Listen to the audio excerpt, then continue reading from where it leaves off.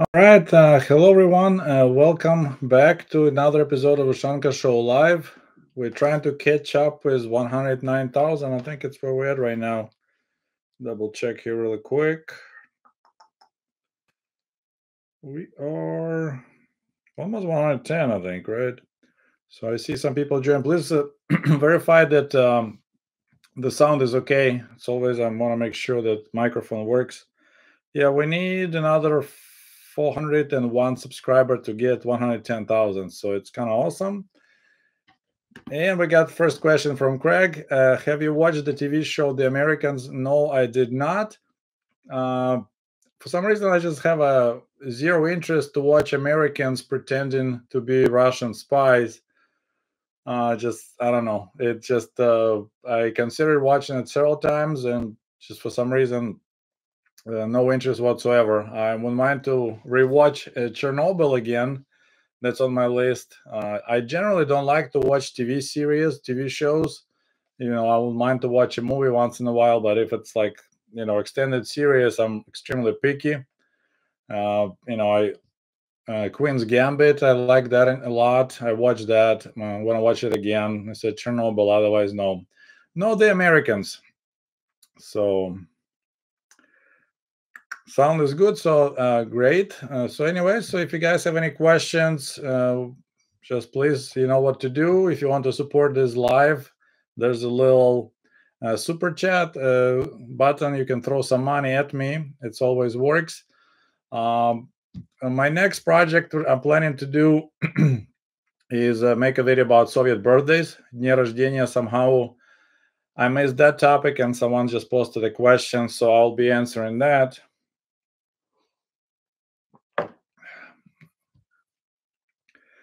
And we got some people joining, so thank you so much. Maybe we'll get to 100 people. We'll see.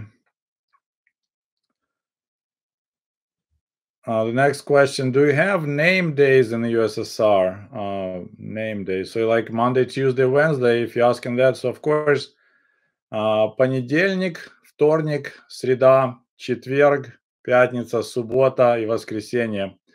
The only difference in the week, we start a week on Monday. In America, for some reason, week begins on Sunday, so it's kind of always confusing. So we have a week goes, Sunday wraps it up, and next week starts on Monday. We had no terminologies. One thing, when you live in another country, even your language is maybe okay, several topics can throw you off or sayings. So I couldn't understand what the hump day means. Periodically, I see on Instagram there'll be a picture, and sometimes some girl will be showing her humps and say "Happy Hump Day." So I had some idea. So on Wednesday, it's like it's supposed to be, for boyfriends, girlfriends, or married couple, it's the humping day. But I didn't realize it means you're over the hump and you go towards the weekend. So that was kind of a weird thing. I, for a long time, couldn't understand what that means. And while we're on the topic of misunderstanding, there's another thing. Just like when you're a foreigner, you can run in all kind of, hopefully not troubles, but I couldn't understand for a long time what seasoned hardwood means. For me, seasoning is something you add to the food. So when I see seasoned hardwood for sale, I was like, man, these crazy Americans, they already come up with idea to sell, firewood that has some kind of spices. So it maybe smells like barbecue or ranch. So I never knew that seasoned. I mean, for a long time now, I know that it meant that you keep the over season to have a dry, so it's a dry hardwood. Well, it looks like there are some people that first time managed to catch the live. That's awesome. Uh, and also, if you really, please let us know where you guys from. I always like to see the locations. Usually, 60% of my viewers are from United States, but we have some far away, distant countries. I haven't seen their postcards recently. I collect postcards from all over the world. Recently, that kind of was trickle, and then it's stopped. So if I have an address on every my YouTube video, there's a link. It's a PO Box 96 in Barron Springs. So I'll be more than happy to get a postcard from you. And actually, This is one of the presents from one of my viewers. A simple workout to defeat communism. I got. Let's see. What else we got? Question. So the question: how different is the Kursk region to Ukraine? I don't think it's a lot of a different. It's pretty close to the border, so it's a lot of similarity. And back in the day, there was a lot of Ukrainian people living on that side, Ukrainian-speaking people. So I never traveled there, but I saw the videos when Ukraine went into Kursk region. I didn't see a lot of difference really. Roads look a little bit better, at least at that Suja local, like regional center, right? Center roads were better. Yeah, so supposedly Russia has more money to fix roads, but I'm not sure. So I don't think it's a big difference climate-wise. It's also northern part, so they mostly grow potatoes, wheat, nothing impressive. And we got the first donation, $5. So let me do, let's see, 1, 2, 3, 4. All right. So we got $5. We're starting math today on the first donation. See, James, thank you so much. You always support my work. I appreciate that. Do you think Soviet-style prefabricated, mass-produced apartments could help solve the housing crisis in America today? Well, they tried to solve the crisis building those so-called projects in Chicago and New York and other large cities, and it failed dramatically. It's not about how cheaply you build housing, is pretty much how people behave in those apartments. And that's, I was thinking about, I probably should make a video on this topic, especially like I posted today a video about Soviet housing. You see, for the Soviet people, living in apartments was like, this is the best option you can get. If you live in your own house, that means you pretty much roughing it, right? You have no running water, no plumbing, no running hot water. So in order to get an apartment would be awesome. So basically, it's like premium housing. So we did have periodically alcoholics, some other people that have problems when they have drug addicts. At least I don't know anyone like that. So if you have a little bit of these people sprinkled in apartment buildings, they don't do a lot of damage. But if you pile, like in America, like Chicago, famous Cabrini Green apartment complex, if you put all the poor people, you concentrate them in one apartment building, then you have a lot of troubles. So it's not about cheaply building housing. It's about I don't know how to handle the problem that a lot of poor people, they're poor for the reason, like they just cannot, I don't know how to explain that. I came to America, it was $50 in my pocket, and I lived on the streets. I always worked, and if I could get 2 jobs, I picked up 2 jobs. It's just that some people, they just can't handle life, and if you provide them with additional help, they just don't care. I don't know how to explain it. We had like in our apartment building, our neighbors across next to us, the guy was a hardcore alcoholic, and his wife was constantly borrowing money from my mom to make to the next paycheck. Let's put it that way. We didn't have checks. So I don't think building cheap housing will fix the problem. It's basically how to deal with do the right mix. But people who can afford their own house, they don't want to live in those apartments. In America, it's the opposite way. A lot of things, it's totally backwards. If you compare Soviet Union and the United States, our waitresses and waiters were making a killing. Like same as the taxi drivers. In America, it's the lowest paid jobs. So I don't think the cheap mass-produced housing will fix the problem. It's how to, I don't know, how to figure out the human situation. A long time ago, there was an article in the Wall Street Journal on this topic that they brought a lot of immigrants in some town in New York, but they weren't like Eastern Europe, not from the Soviet Union. And they placed them, the refugees, so maybe like Yugoslavia, right? Croatians or somebody, or Serbians, and they put them in an apartment building. And then they see that people take care of the apartment. They put place flowers. They don't put graffitis. They maintain us. They're like, well, I guess we'll fix it, make it look even better. And then, of course, neighboring apartment building, which had mostly African Americans, they got all mad because how come you don't fix our apartment? We got graffiti all over. And you start fixing it. Like, these people take care of their apartment building, so we want to make it even better. So it's complicated, but you need to understand, for the Soviet people, living in an apartment that's the best you can get. That's the when my parents finally got the 3-room cooperative apartment, that was like dreams come true. I had my own room. This is like, wow. All right, so let's see. The question about days you were named after, like you were named after some saint or something.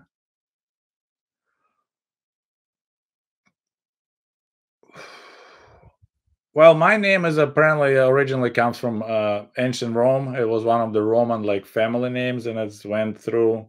It's in every language. You got Sergio, you got Sergio, Sergey. Um, a lot of our names, it's like they go from old Slavic traditions, or can think of any, like, you honestly don't know much about the names. Question: have you ever listened to Pavlo Zibrov? Name sounds familiar. Maybe it's like what the old style Ukrainian singer from the Soviet era. Maybe no, I don't remember that. We got Minnesota, Colorado here, Washington State, Portland. We got UP, Michigan. I've been in Traverse City just recently with my son. Went to see some fall colors, didn't see any. It's really late now. All right, so next question from Aaron. Oh, hold on, we got another donation.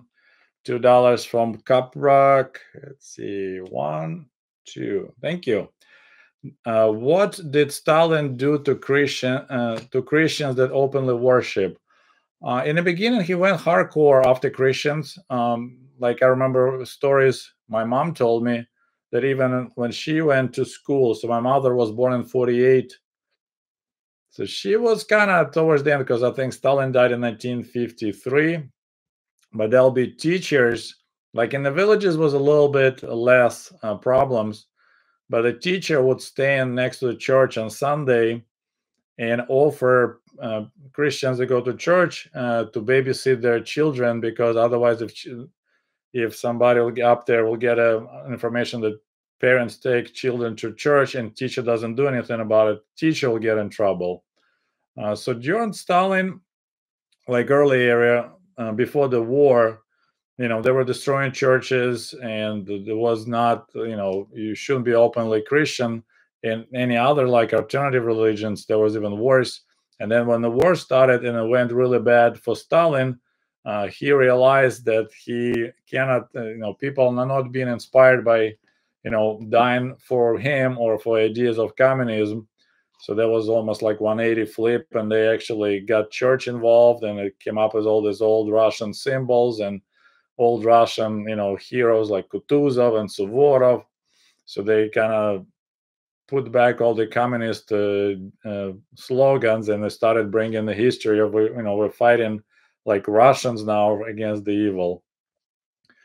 But I'm not sure about Christian prosecutions, but I said a lot of churches were closed, and a lot of church workers, priests were arrested and shot. So yeah, he was like not taking his sweet time when it came to molding a new Soviet, person.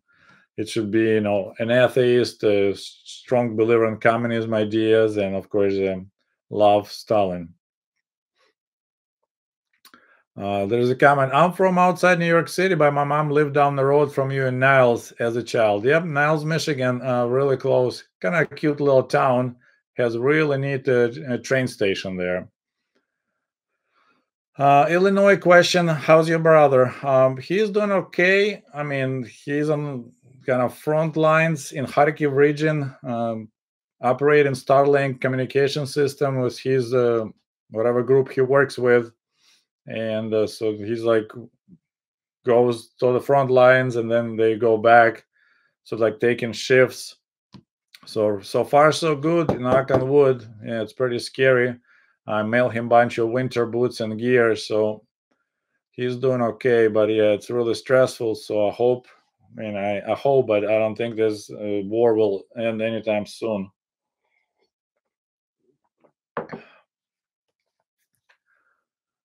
Is it easy for people who use Cyrillic alphabet to learn the Latin alphabet? Try to learn Cyrillic, but I find it's very hard. It's almost seem every Slavic can use both alphabets with ease.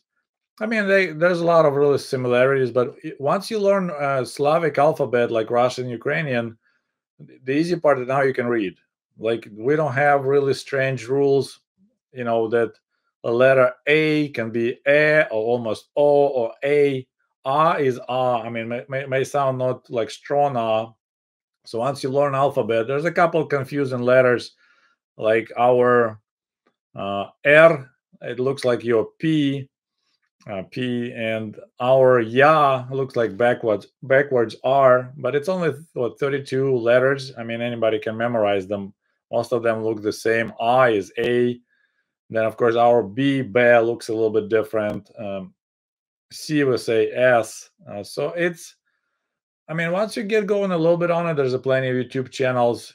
Once you memorize alphabet, I think the easy part is you can read anything. And there's a lot of rules that are more complicated, like we have endings. Like if it's a good boy and a good girl, in Russian will be хороший мальчик и хорошая девочка. So ending ends changes like in Spanish. So, but yeah, I think it's a hard language to learn, but like if you do alphabet, you can just start reading right away. It's pretty easy because we don't have the rules of the sounds change. Two O's don't make sound ooh, anything like that. Okay, almost got 50 people. Thank you joining tonight. Hey, Ivano, back from Australia. Greetings, 11 a.m. on Sunday. So it's a good time if you're in Australia.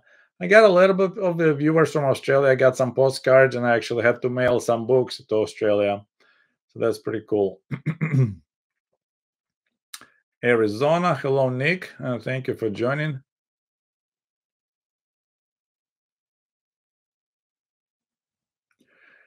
If people are homeless, it's 10 times harder to have a shower, shave, and then be presentable for work. Oh, yeah, absolutely. But like my parents, we lived in the dorms, family dorms for 5 years. They shower once a week. On Sundays, it was only available hot water, hot shower in a locked basement. Otherwise, it's only cold water in a communal kitchen. So, I mean, the whole hygiene story, it's a different one, but yeah, it was totally normal. I mentioned several times, I took a bath once a week on Sundays, even we had hot water every day in our apartment. And if middle of the week, like maybe Wednesday or Thursday, I feel like my hair's getting, kind of shiny, sticky, I'll just go and I just wash my hair in a tub, in a bathtub. And now I'm thinking like, why don't I just get in and take a bath, or had like this shower head. It never clicked. I would just wash my head, and yeah, pretty wild.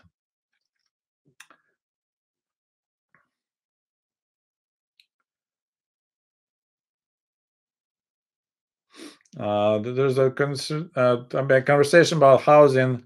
They have addiction, mental health problems. But if you provide housing, at least they have a chance. I think they need to have a special housing, and that's the thing. Is like I think it started under Ronald Reagan when he basically cut funding for mental facilities, and a lot of people end up going on the streets. Because yeah, if you everyone pretty much should have a relatives or siblings, right? You have parents, so it makes me wonder, like, what kind of person you are that even your own parents don't want you to have in your house. Like usually, I wouldn't tell my son, hey, you can't stay with us. Yeah, you need to get your shit straight. I'm sorry for my language. But if your own parents or siblings don't let you stay with them till you get your stuff all straightened up and get going again in your life, it's like I don't know who else to blame. And once again, I keep on repeating, and some tankies were not happy with my statements because this whole idea of pulling yourself by bootstraps, it's doable. It was extremely hard, but I even like having no relatives, hardly any people I knew in America. I never lived on the street. Uh, I had people, on the farm. I mean, I was kind of homeless, but farmer didn't mind. He trusted me that I won't steal anything. I lived on a loft in the market. I mean, if you read my books, you know that story, right? American Diaries, 95, 96, almost done was 97. Yeah, so then I stayed with other Americans I met. And for a while, I lived with another guy from Latvia. He had a construction business. And basically, I worked for him and I lived in his house. um, he didn't pay me much, but it was free housing. So there's options out there. So if I could find something, having no relatives, no friends, I don't know why other people have hard time and they have to live in the cardboard boxes. They have fluent English. I didn't. They're citizens of the United States, so basically, no one need to check your all the documentation and social security. You're like all set, but somehow you just can't keep the job. It's pretty wild. And I know some people. I met some Americans that they just can't work. 8 till 5. It drive them nuts. I'm lucky. I'm okay. You know, I work a lot. I appreciate that I'm getting an opportunity. And I think I mentioned before. Being a foreigner and my English is my third language. I'll never be fluent. I will never be the sharpest knife in a drawer. But I can try to be one of the most reliable knives in a drawer. And I noticed, employers appreciate that. Almost every job I had been offered promotions. I mean, even like it's a farm level, like, hey, you know, we would like you to hire you as a manager of the farm market. Big deal. But anyway, so yeah, it's a tough question, but amount of money the United States spend on a lot of stuff. We give what $9 billion to Israel every year. I mean, Ukraine has a war going on, so I think it's justifiable. Then they give other countries money to buy American weapons. There's probably easy to find enough money to build housing and like mental facilities. And just basically accept people. Military should take care of their military veterans. I mean, there's another thing. I think it looks bad when you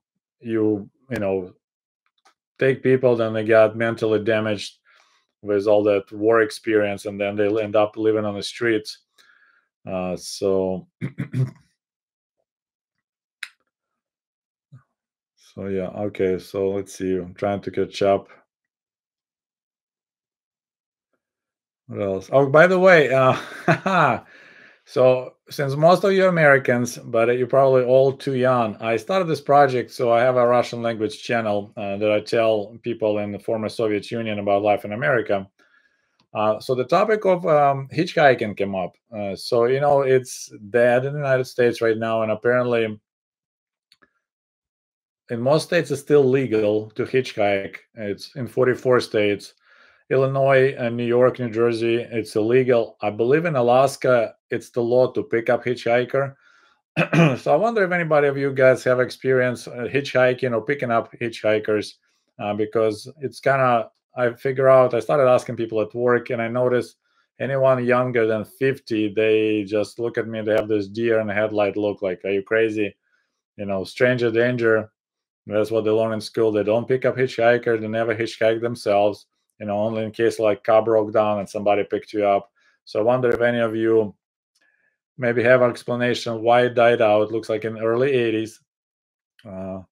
So it's because when I work at the farm, and Herb, my farm owner, Herb, he was older gentleman. Like I think he was born in early 1930s, maybe.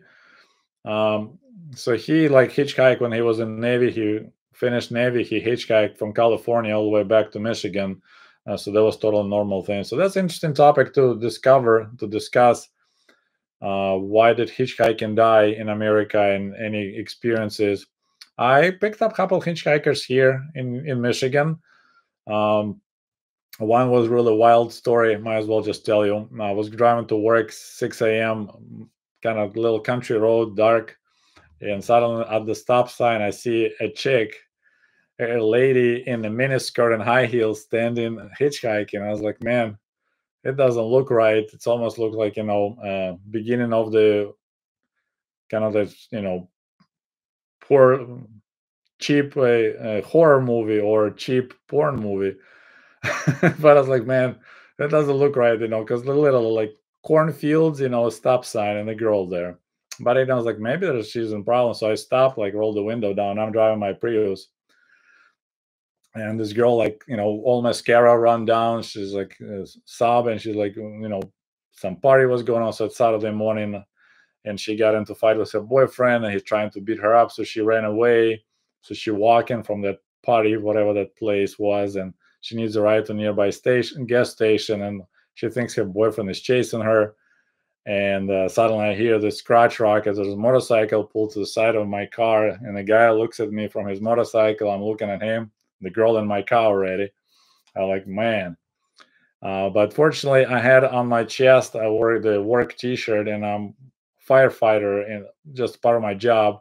So, and the logo looked kind of firefighter cop look, and he saw logo, he thought I'm a cop, so he took off, and I took that girl to a gas station. So that was my craziest kind of experience in hitchhiking. But of course, in Soviet Union, my family never owned a car, and I never hitchhiked at all. So yeah, but it's an interesting topic to see. Okay. So this question from Aaron: you have talked about needing permission to do many things in Soviet Union, such as to move to a city. Uh, what other examples there compared to the USA? Well, permission to go anywhere like out of country for travel, and that was the worst experience you could get. Of course, first of all, you need to get a chance to buy this traveling voucher, and then of course you need to get your co-workers will have a meeting and they will vote if you're trustworthy to go, and then KGB will look at it. This whole big deal. So that was the worst. About permission to move, like you could move to any city. You just in order to stay in a city uh, permanently, you needed to get a propiska permission. So if you have like a place, some factory wants you, then you can move into their dorms, or if you're some really important specialist, they can provide you with an apartment, and then this way you get propiska. And but otherwise, uh, not that comparing with America in that regards. I mean, some rules in America it's actually more like if you live in some housing association, maybe they don't allow you to have a garden. That's kind of weird for people from the former Soviet Union because they just can do anything anywhere they want. So yeah, it's that was pretty much the biggest problem I say. And then work wise, you know, a lot of places of work in the Soviet Union were military related, working for. So if you need to want to get a job there, they will process your papers to like KGB. You need to fill up paperwork that you or your relatives never been in occupied territory. Just crazy stuff.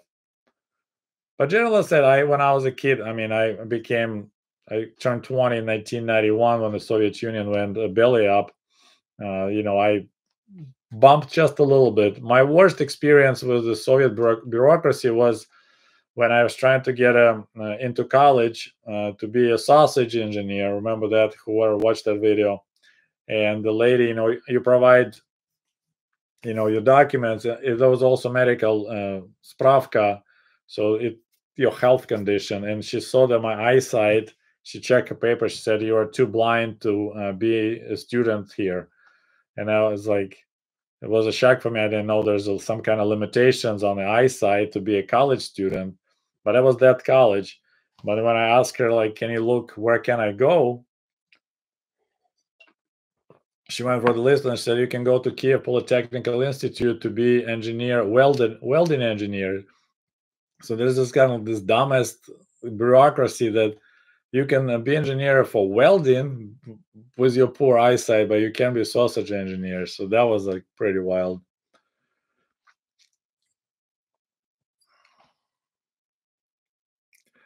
There's YouTube channel dedicated to Chernobyl. He goes deep in the topic. Have you seen it? No, I mean I'm not really like into this detail. There's a lot of people. I follow a Reddit channel about Chernobyl, and some people have this crazy fascination about it.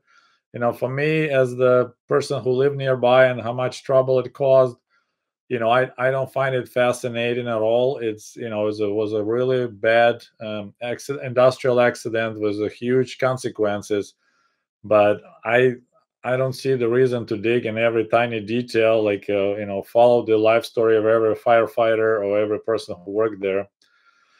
So yeah, I don't follow. I just follow the Chernobyl subreddit because I can sometimes answer some questions if people ask. Uh,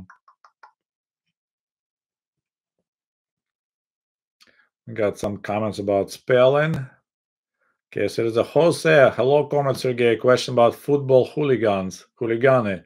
Nowadays in Russia, maybe even Ukraine, hooligans in football seems a big problem. What about Soviet time? Were there any hooligans? We had a little bit of that problem, not much. And, of course, during the Soviet days, mass media, newspapers, radio, TV will never report if there'll be some fighting. Back then, the major противостояние, can't even say how to say it in English. So people who hated each other the most, like fans, will be Spartak Moskva и Dynamo Kiev. So my home team, soccer team, Dynamo Kiev, in Spartak Moscow, for some reason, we were like the worst rivals in that regards. Maybe they were one of the best teams in the Soviet Union. And they traveled for the games here to Kiev. Some guys traveled to those games in, not many, but some. And I think so there'll be maybe some issues, but not like it turned out to be like when I was researching topic what happened in Odessa when there was a fire in that labor union building and people died. There was literally a lot of these movements based on the soccer fans. So like from Donetsk, even like they're from Donetsk, but they were like hardcore pro-Ukrainian nationalist, fans, and their team is from Donetsk Shakhter, the coal miner team. But otherwise, I don't recall any stories that were had some major fighting. There maybe were some, but I said media never reported, so we never knew about it. It kind of grew bigger when people had more money, more time. They could go and travel. Uh, I would never even think about going anywhere else to watch, Dynamo Kiev, my soccer team, my home team playing somewhere else. It was really weird. It was quite rare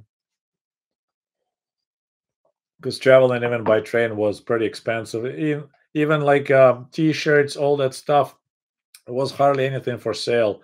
People had to like do homemade logos and everything. It was not a huge business. So, and that's what when I experienced when I came to Michigan first time in 1995, and I went to local supermarket Myers. I was shocked when I see all these jerseys and T-shirts and hats, Michigan, Michigan, Michigan. And I thought, like, wow, it's crazy. I never knew that people would be so proud of their state. It never clicked with me. I never knew that it was a football team, Michigan, yellow letters, dark blue. I thought it's like, oh, people so proud they live in Michigan, they're willing to wear T-shirts or whatever. So yeah, we didn't have that at all during the Soviet days.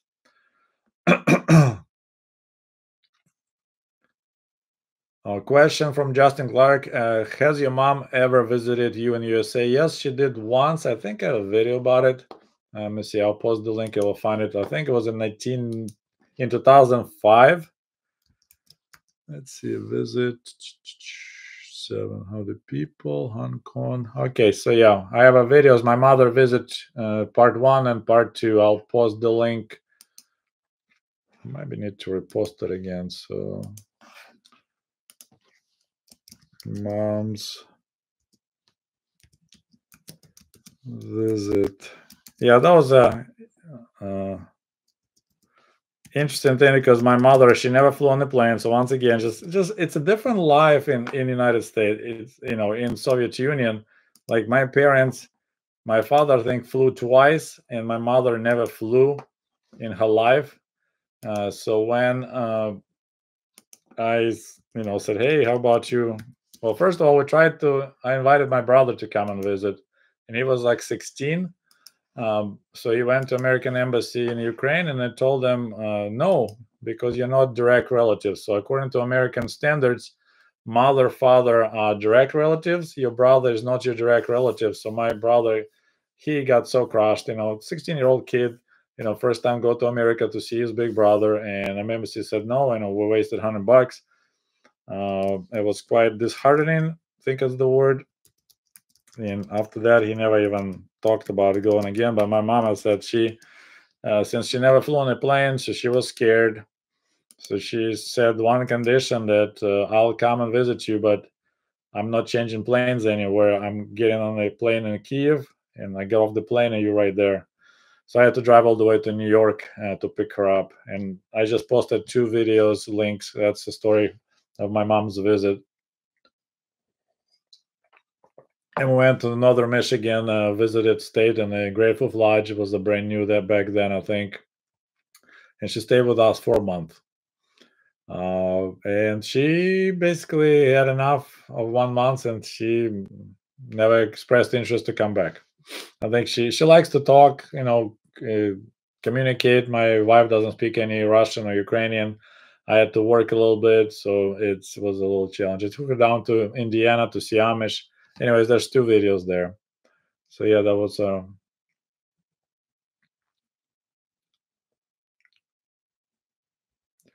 there's a comment. I found a travel guide for the Soviet Union that was released a couple of months before it collapses.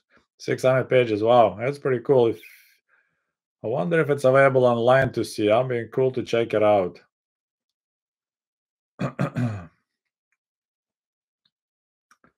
Okay.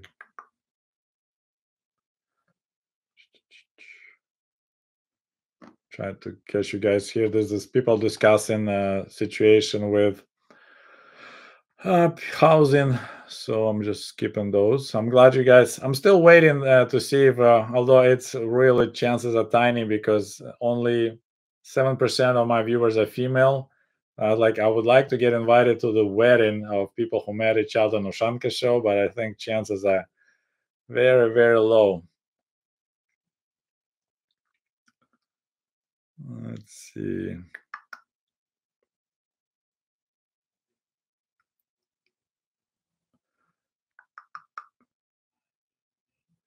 Got several people in talking about Upper Michigan.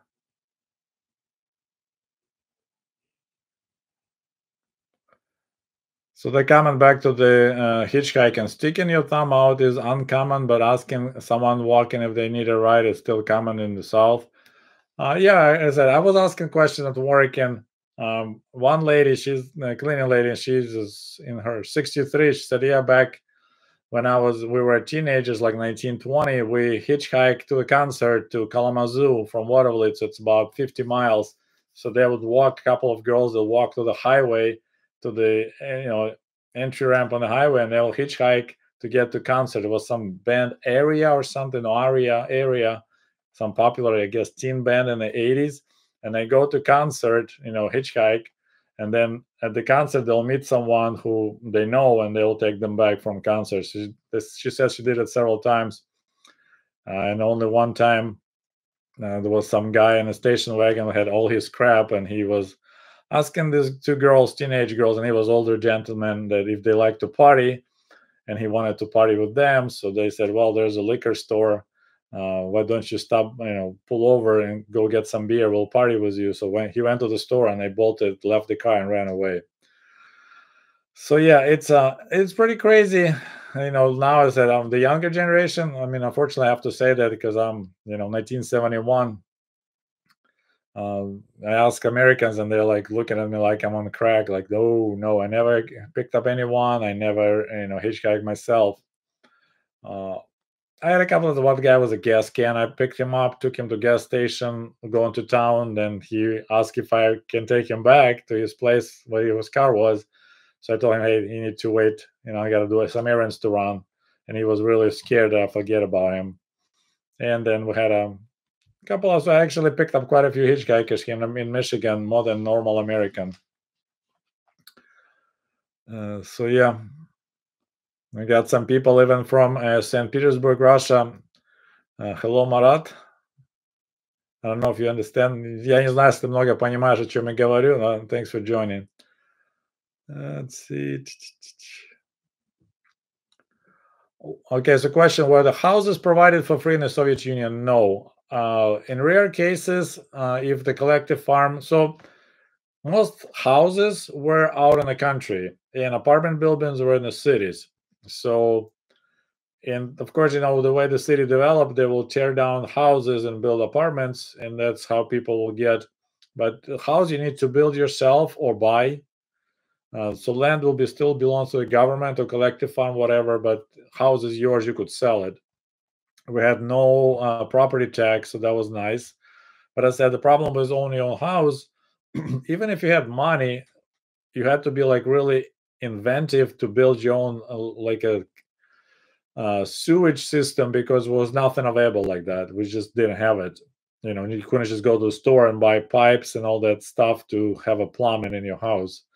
And I think I told you the story when my brother got married.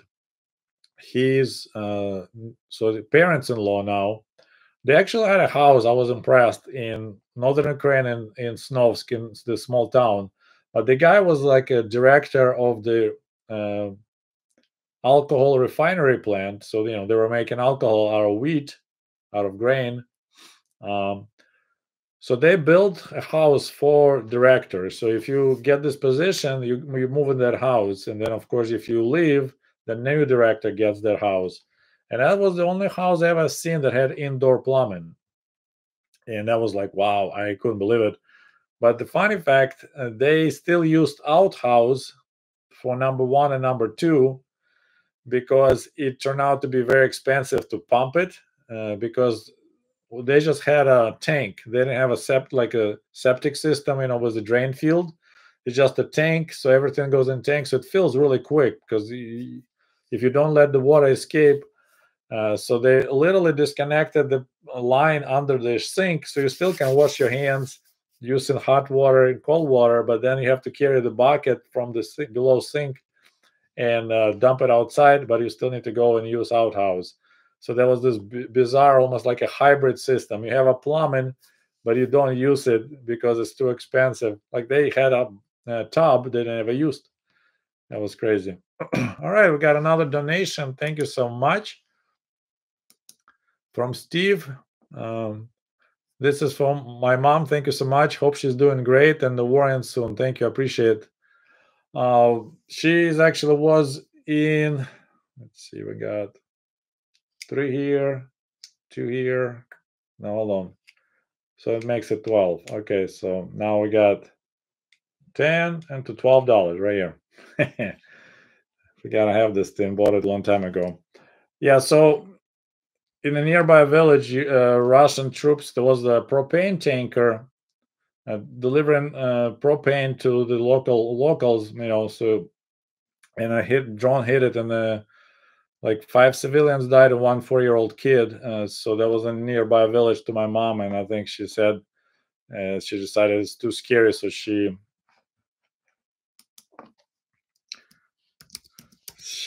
going back to Kiev, stay in apartment. So yeah, so if you have a houses, you have to buy, except if you are like some specialist, then they will provide you with housing. By the way, we need to catch up with likes. We got only 39.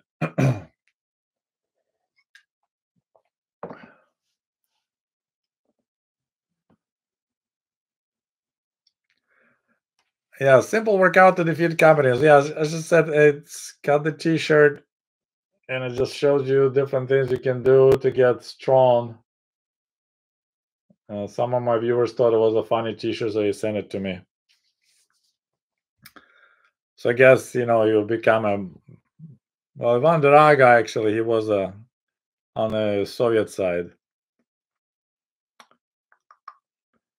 Justin says, I like the Sergey is very good and clear speaker. Thank you so much. Doing my best. I'm trying. So back to council education. You're better off now not having been a sausage engineer.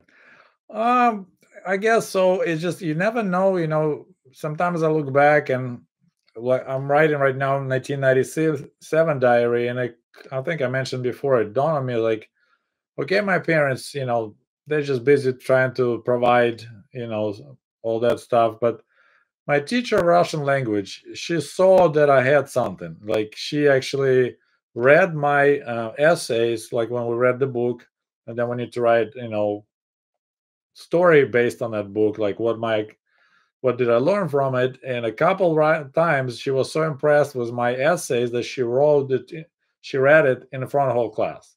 It was embarrassing, kind of, and I was proud, but I was also embarrassed. Uh, but she never ever suggested like, "Hey, Sergey, you may want to consider, maybe becoming a journalist or writer. There's these colleges that you could probably look into it, more go talk to them. Take your essays, show it to them. Maybe, N- never. She gave me excellent grades, but never ever mentioned. I was like, well, I guess when you're a teacher, maybe it's one of your kind of like jobs is to, guide people. Not like, of course, in America, like tell every kid you have no future if you don't go to college. But at least, like, if you see some people, some pupils, students are specifically good at some field, math or writing, maybe kind of give them a little push and direction. I mean, I think it's a teacher job besides teaching, but nope, she never did that. So I don't know how my life would go if I try going that route and get into college, but probably without connections, I don't think I'll pass. But when I was going to Kiev Polytechnical Institute, I had to pass three tests: math, physics, and then was Russian language. So in Kiev, capital of Ukraine, you go into Russian-speaking college because of the Russian-speaking colleges, and the third subject it's a Russian literature. So and it was you never know what topic's going to be, but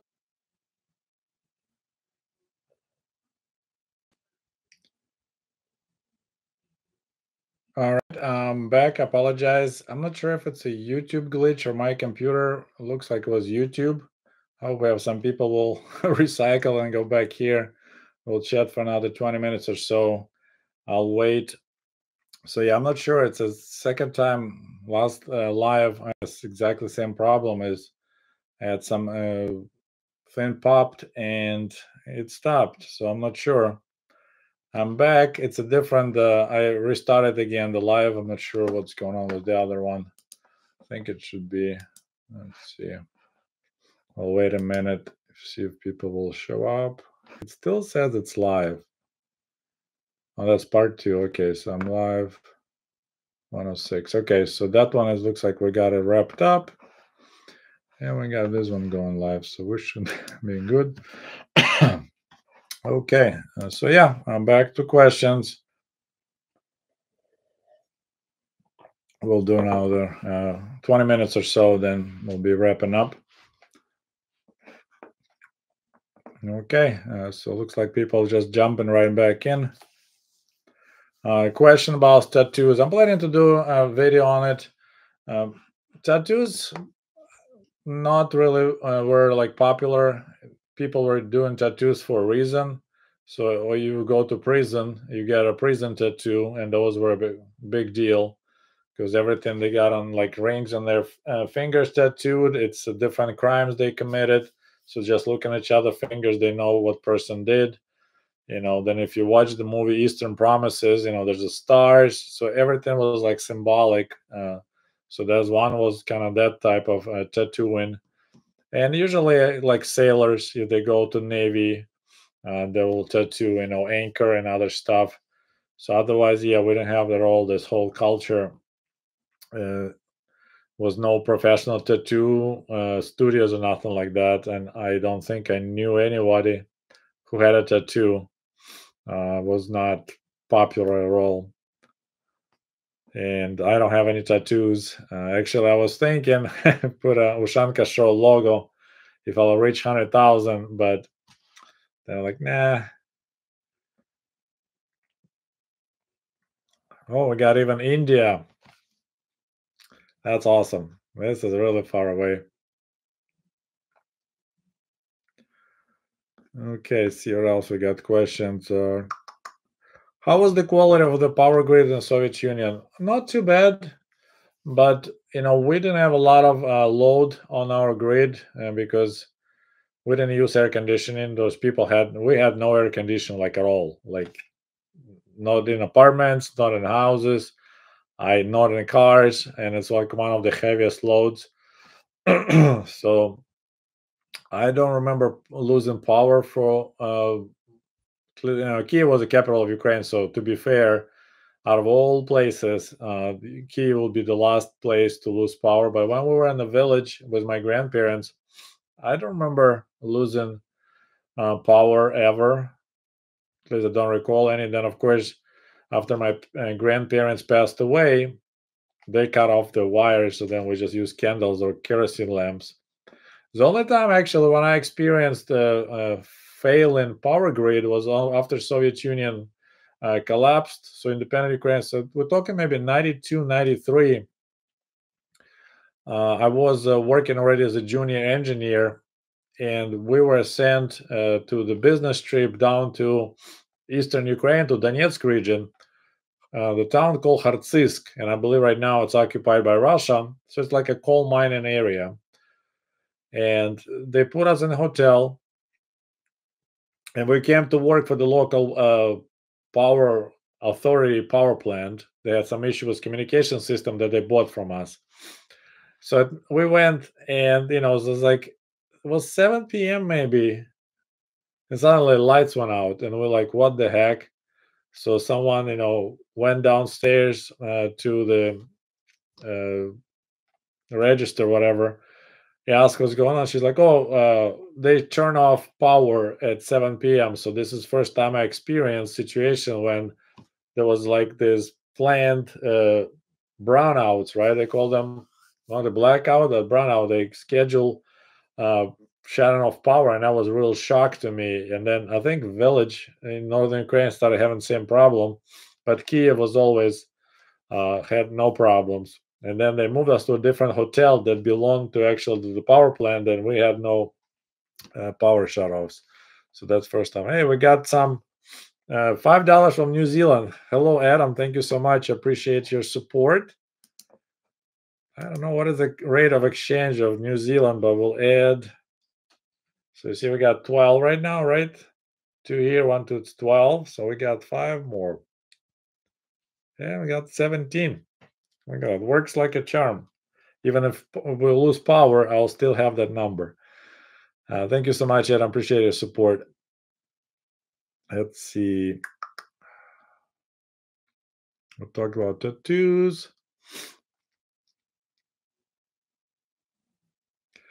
So, question, Anthony: is it possible to order a signed copy of your books? Yes. It's just the problem with shipping; it's kind of pricey, and you need to find out about taxes in England. If you look at my website, sputnikov.com, if you order from that website, I will be shipping the books. So sputnikov.com, there's a way to order to the other countries. It's more, unfortunately, shipping is pretty expensive. But I'll sign, and I bribe people. I'll put some Soviet era rubles in there. So yeah, it's possible. So yeah, just place the order, send me email at sergeysputnikov@gmail.com. Okay, let's see. I recently found your channel and I really like it. Well, thank you so much. Appreciate it. I'm a Somalia from Somalia, and they're living in England at the moment. And Somalia was a Marxist-Leninist government back then. Yeah, there was quite a big push in Africa, and they support a lot of governments that were saying that they're communist or Marxist.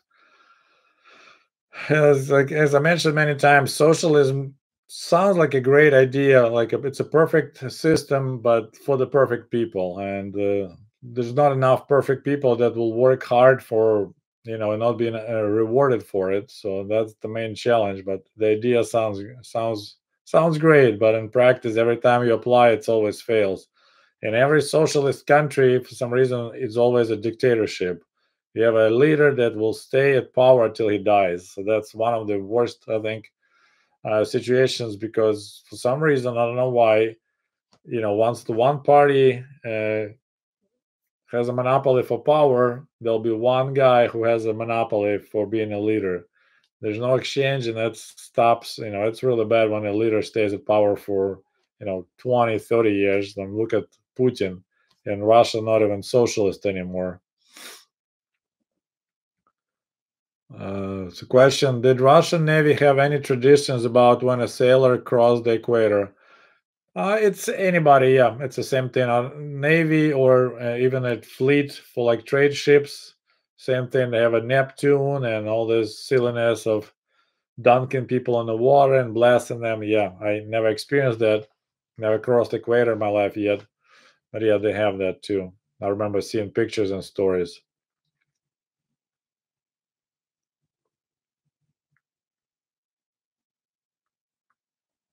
So this is this comment from a Vin guy who is originally from Somalia. Somalia says a lot of Somalis are very positive and nostalgic to that Soviet Marxist era. After I discovered there were some former slaves in the United States that were nostalgic for slavery, and they were looking for the ways to sell themselves back to slavery because they hated free life. They hated, making decisions, looking for a job, because when they were slaves, they had a free housing, free health care, 100% employment, and suddenly they have to fend off for themselves. So I'm not surprised that people who lived in Soviet Union, Somalia, Cuba, some of them will be still nostalgic for those days when they didn't have to worry about anything. Oh, we got another donation from Steve. Thank you, Steve. We need to add 5 now. So we got 3 here. Boom, boom, 2, 22. Thank you so much, Chris. So your question, can I ask you what that brown bottle is to your left next to the picture, and who is she on the photo? My left. All right, so that's my wife, Cheryl, born and raised in Michigan. I met her on a blind date. Eventually, I'll have a book about those parts. So yeah, she's a cutie patootie.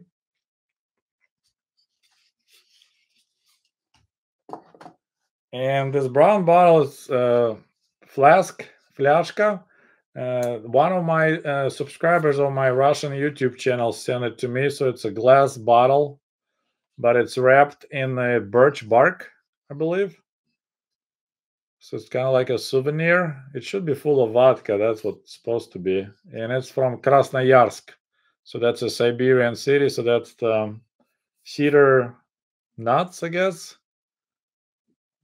So it's kind of like the souvenir item.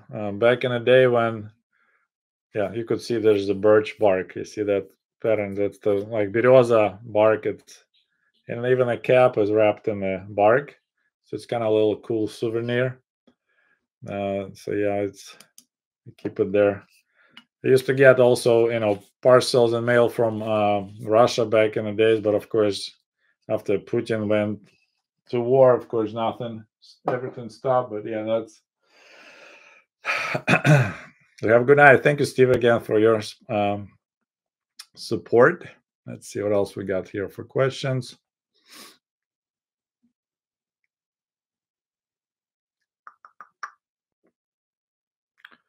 Let's see.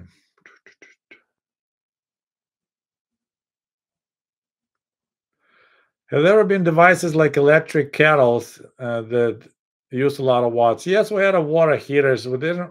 I don't remember electric like kettle, but we had just like plastic end, and you have this metal part that's around, and you stick in the water, and it boils water. But I guess grid was strong enough. Now they have a big problem with grid because people started using air conditioning, and when they design homes like those apartment buildings, they never design the wiring to handle that current.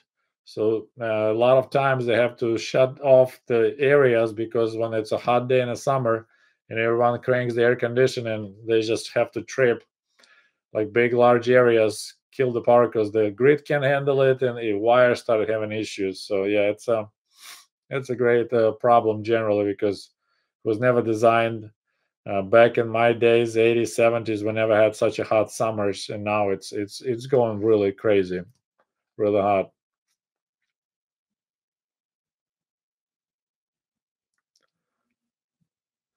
Adam says, "Thank you for your channel and the stories, information you share. Thank you so much. I'm glad I remember a lot. This is I don't remember what I did last week, but I still have memories when I was little kid, and of course I'm lucky that I have a lot of pictures. So I'll be still. I'm planning to do more. Just to kind of start taking photos of my family. This is my grandma and my grandfather bringing firewood back home. This is 1976, 77. So I'm planning to make more videos just talking details about these pictures because I show a lot of photos thanks to my uncle. He had a camera, but I never like talking in the detail about it. So there'll be more kind of videos just about that, just to give you more these little details that you will never find in the history books, but you will learn more about everyday life. Especially there's more coverage about city life. When the people talk about free housing, they assume that everyone live in an apartment building, but you know, huge territories, the countryside, people live in the houses. We still had like in the 80s where people had still straw roofs. Like, let me get that. Let's see if I can reach it. What is it? I just saw it. See, that's mirror. Okay. So this is actually a postcard from Ukraine. I don't know, early 1900s. Well, and the house was it's either straw or it's the hatchet that the tall grass that grows along the swamps and the rivers. And it's a Bakhmach. It's not Bakhmut, but Bakhmach. And that's how the housing is. So I saw this type of houses even in the 1980s. So people are said, there's a lot of them don't understand that there was a lot of going on out in the country, and the countryside collective farm workers, they were like 50 years behind what people had in the cities, and it's not being discussed a lot. Everyone assumed they all live in these 9-story high or 16-story high apartment buildings. The rate of exchange is okay, so $2 New Zealand for $1 American. Okay, good to know. Thank you. Appreciate it, Adam. Once again, that technology, Adam is in New Zealand. Probably looking out the window, he see the kiwi orchards, and he can send money all the way to Michigan. This is crazy. The times, back in the early like 2000, when I started my eBay. I was when PayPal started, and PayPal was paying $5 if somebody will buy your item, and then sign up for PayPal. So that's how technology progressed. Now it's all done live, and oh man, it's pretty crazy. Let's see. Ask about power grid because Cuba on the blackout for 3 days now. Maybe they used USSR tech and now they can't replace. It's possible. I mean, Cuba is a mess. I mean, I also follow on Reddit, and they were talking about it. The grid will be falling, and I'm not sure if it's the grid failing because actual equipment, or they just have no fuel to run it. Because Soviet Union used to send a lot of oil and bunker oil to run those power plants because they don't. There's actually unfinished nuclear plant. They tried to build nuclear plant in Cuba and then they abandoned it.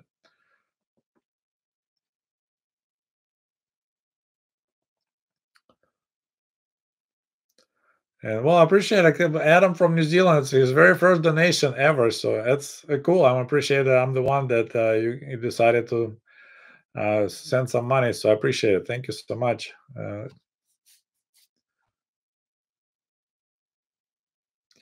And there's discussion about Trotsky. Leon Trotsky had the best explanation why Soviet Union turned out that way. Well, a lot of his predictions was like he was talking actually about Stalin, but he predicted that Soviet bureaucracy will betray. I think he has his whole book written says revolution betrayed, and he kind of predicted. But it was no Stalin who betrayed in the end. There was, I mean, still was Soviet bureaucracy, but it was during the Gorbachev. Warren G says, do more live streams. I'm trying. Unfortunately, my schedule is pretty, busy, and also, sometimes I have to make a choice. Do I need to go mow grass, or just today we went with my wife down to Indiana to check it out, Amish. Uh, went to Napani, just kind of see this beautiful day. Then we came back a little bit early. I was like, you know what? Maybe I'll try to do live. So glad it worked out. Adam says, Money is flooding in today. Maybe he'll retire soon. It'd be nice. I really enjoy doing YouTube. I like doing books, writing books and stuff. But unfortunately, it's my YouTube earnings will take care of my electric bill and maybe groceries for. You can stretch for groceries for 1, 2 guys. Otherwise, yeah, it's that it's. I see there's a possibilities, but for some reason YouTube just doesn't let my channel grow. It's it just I don't know what's going on. It's like some people said I was being a shadow banned or something because I would assume with the amount of videos I made about Soviet Union, anyone who enters anything into search about USSR should have a Ushanka Show as the first thing to watch, and it's definitely not showing up.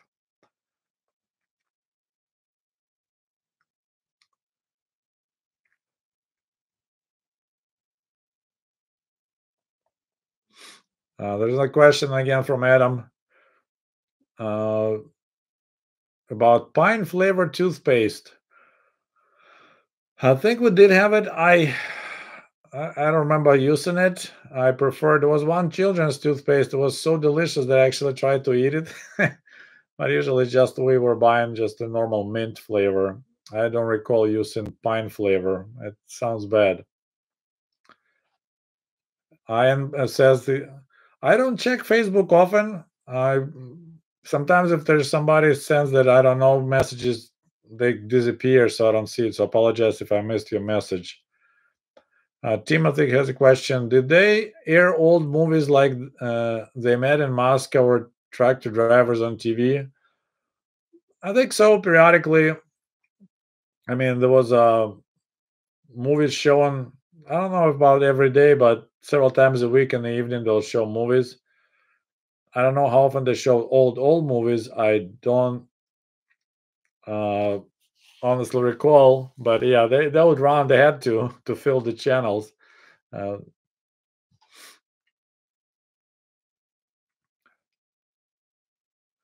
Question: was there ever anti-car sentiment? Oh no, oh no. To have a car, this is like you're on the top of the world. There was like you could see so many photos of these people proudly standing next to the Ladas or Moskvich because this is like this is ultimate success of the Soviet life. If you have a husband who, besides getting your apartment, also managed to get a car. It's like, yeah, this is then this car will be transferred to your children, to the grandchildren. So yeah, there was no anti-car. No, we didn't have many cars, period, which was nice. We never had traffic jams. I don't recall ever. Steve, you're feeling generous today. Appreciate it. So another $5. See, 1, 2, 3, 4, 5. Okay. Shorty works fine. I'm so fascinated by your background of your streams. I'm wondering what is the clock and a statue behind. Okay, so now we gotta turn this way. Yep, I'm learning. Okay, so this is the working Soviet clock. My mom, I think she found it or she saw it on the flea market. See that it's written "Сделано в СССР," made in Soviet Union. It still works. Unfortunately, missing this push button to make the alarm shut up. But otherwise, let's see, boy.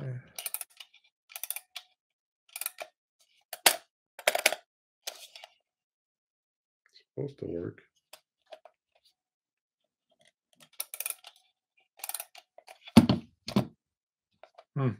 Maybe it quit, but it was working. An alarm is really loud. And the bottle.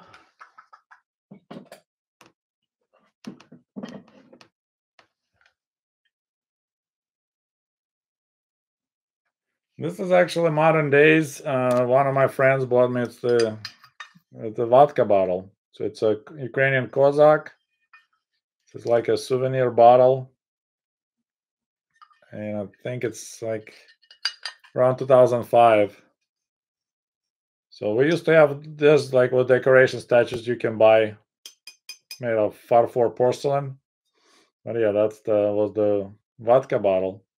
I was very scared. Excuse me, having it in my luggage. Because man, if that thing will bust it, that'll be a bad day. And usually my wife is kind of organizing my background to make sure everything looks neat. So most of it, yeah, it's a book, Soviet books, and knickknacks from my days and Soviet days. All right, see what else we got here. I'll be give another 7 minutes because I'm starting losing. Do you still have an electric samovar? We never had electric samovar. My family, we just boiled water in a cheap pot on the stove, and otherwise in the village, just to put in a like there's even more small little boilers you put in a glass, just a glass.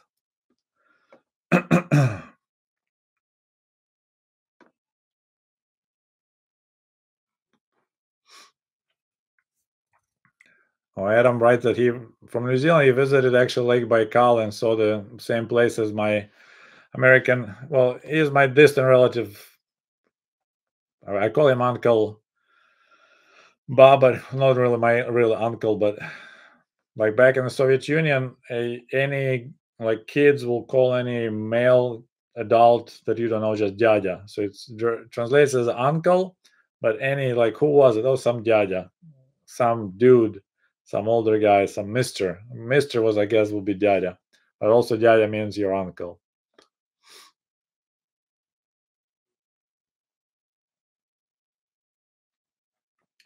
So comment about modern Ukraine and Russian rural areas. Well, the sign of proud ownership in out in the country is the privacy fence, so-called America. They call it privacy fence. So you should have a tall fence that no one sees what's going on inside. So that was a big deal. Justin asking about World War II. Can you talk about how World War II history was taught? We never learned World War II history. We only learned Great Patriotic War history. Yeah, it's I can make some videos, but it's basically World War. We had nothing to do with World War II. We only participated in the World War II after May 1945 when the Soviet Union moved troops out of the east and attacked Japan. Before that, we had nothing to do with World War II. We were just minding our own business, and then Germany unexpectedly attacked us on the June 22nd, 1941, and a great patriotic war had begun. Before that, Soviet Union had nothing to do with World War II. They were just, really, Stalin was really scared of Hitler, despite the fact he had the largest army in the world and more tanks than the rest of the world combined, but he was very scared. So in order to please and appease Hitler, he was sending him oil, all strategic materials, just to make sure that Hitler will be a good guy and won't attack the Soviet Union ever. So this is kind of general story, but sure, we can make a video on that topic. So question from Anna, was there a huge difference between uh, apartments,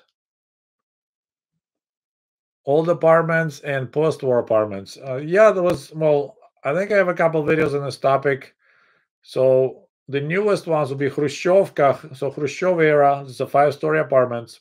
Then Brezhnev era, they go 9-story high and 16-story high. And I'm planning to make a video why those heights were chosen. So Khrushchevka apartments had no elevators. So 5 stories, you have to climb the stairs. And even if you're not getting younger, you still have to climb the stairs. So all the old people had to constantly exercise, at least so you can make it to the 5th floor. Before that, the main difference will be I stayed when I in 1986 when Chernobyl blew up, and I went. My parents sent me to stay with my friend's grandma in Leningrad area, and she lived in the apartment. So that was a probably pre-war build, or maybe shortly after war. It was like 3-story high brick apartment building. She had only cold water. They had no hot water at all. So just cold water in the kitchen, cold water. I don't think she had a bath, like bath. She didn't have it. It was just a toilet, so you had a toilet room, and it was but so in order to get washed, you need to go to like a communal bath house. And Steven became a member of my channel today. Thank you, Steve. Appreciate it. Thank you for joining the team. But also, I have a playlist called Soviet Housing, and I just put the video. Let's see if I have a. I'll give you the link. So that's all the topics, and the Soviet housing is there. You should see. I'll find out really quick.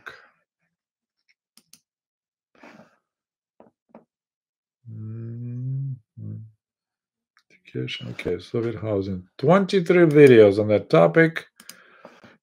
So you can learn a lot.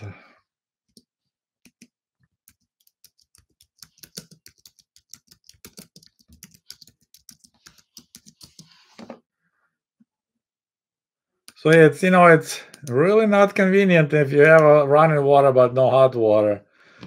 So yeah, that was kind of bizarre. It's the first time I experienced, because when I was little and living in the dorms, I didn't remember really. But yeah, my mom had to bring heat up water on the stove, bring it in our room, and use it in a little metal bathtub. That's how I took a bath once a week. But Stalin era apartments also had a taller ceiling, so there was better. I guess there's this higher ceilings is better air circulation. And then Khrushchev apartments, in order to make them a lot and fast, they really made them tiny apartments, low ceiling. All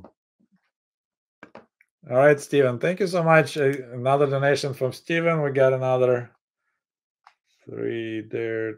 Boom. Just doing my calculations. Since you have so many books behind you, please pick your favorite one to show us and explain. Oh my goodness. I mean, I could self-promote myself and show you my own book. Let's see. Well, a lot of them in Russian language, so definitely.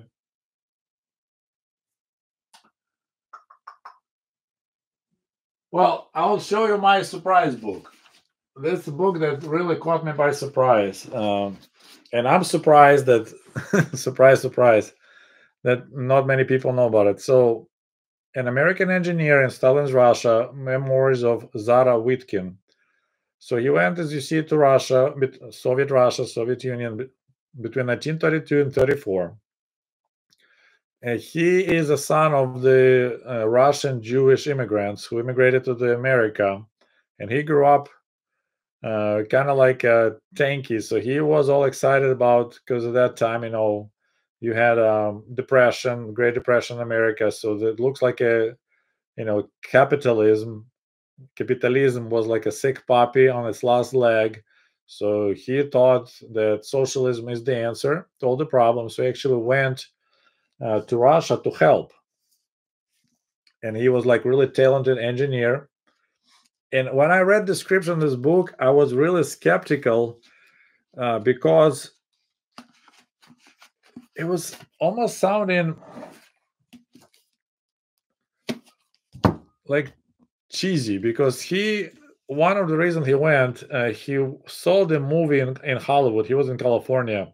There was some Soviet actress that he fell in love with. So he wanted to go to Russia, to Moscow, and meet her. So I was like, okay, this is cheesy. But then when I started reading,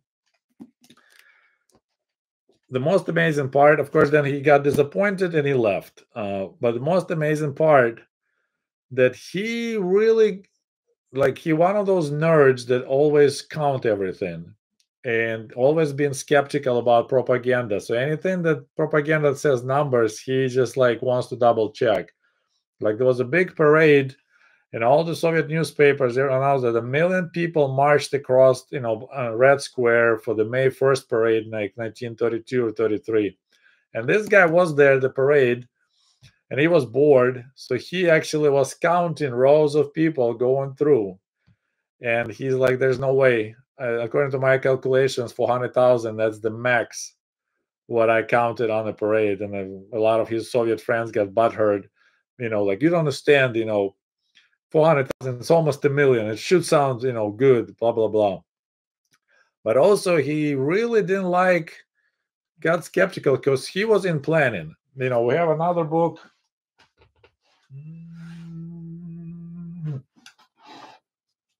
So basically, there's two books that you need to read. Behind the Urals by John Scott. So this is a guy who actually was construction worker building Russia's city of steel. So in Magnitka, I don't know if you're familiar with Gary, Indiana. It has a huge steel mill. Well, Magnitka is a copy of Gary, Indiana steel mill, which is even bigger. So Americans built that, and he was one of the guys who was actually a construction worker. So this is the view of the Stalin industrialization, militarization from the worker perspective. And this is from engineer who was in planning in Moscow. So he spent like 3 months or 4 months going through all these numbers that they were presenting, because they were saying how huge development was going on. First 5-year plan, second 5-year plan, and he ran the numbers. He figured out everywhere when the numbers were fudged, and he came up to understanding that Soviet Union in 5 years barely achieved industrial production what United States achieved in 1 year during Depression. So Great Depression economy of America was equal 5 years of insane growth of Soviet Union. So basically he proved that all that was just propaganda was not even close. So that book blew my mind from that part. I'm planning to make a video just for that part, but this book is really impressed me a lot. And it's his personal account. And then they verified that he met that girl, actually, the actress. He tried to marry her and take her to America, and it didn't work out. In another book, speaking of World War II or Great Patriotic War, I need to read again, but this is Zhukov's Greatest Defeat by David Glantz. This is another really good book.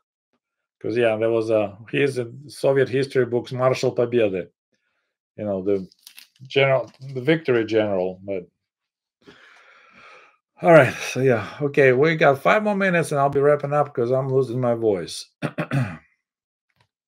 The question is, all his calculations fully backed by others?